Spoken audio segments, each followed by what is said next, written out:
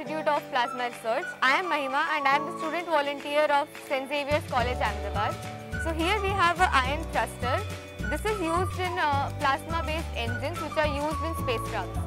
So what we see here is there are two pieces of metal here which acts as electrodes.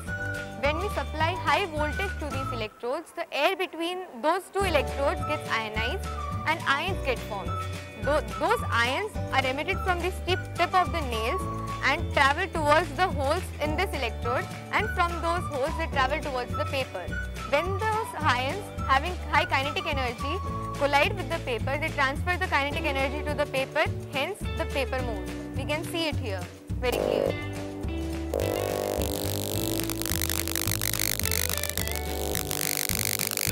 So this is the basic principle of how it works. The main application of how it is used is here, and this is the actual thing in which this is used in the engine.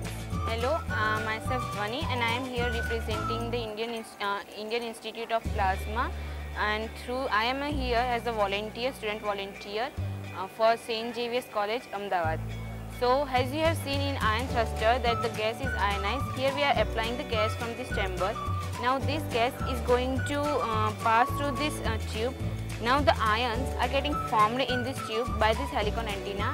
This helicon antenna is providing high radio frequency which ionizes this gas and forms ions. Now these ions are going to be accelerated and stirred by these magnetic coils. These magnetic coils stir and concentrate these ions through this nozzle, and thus the thrust is produced here.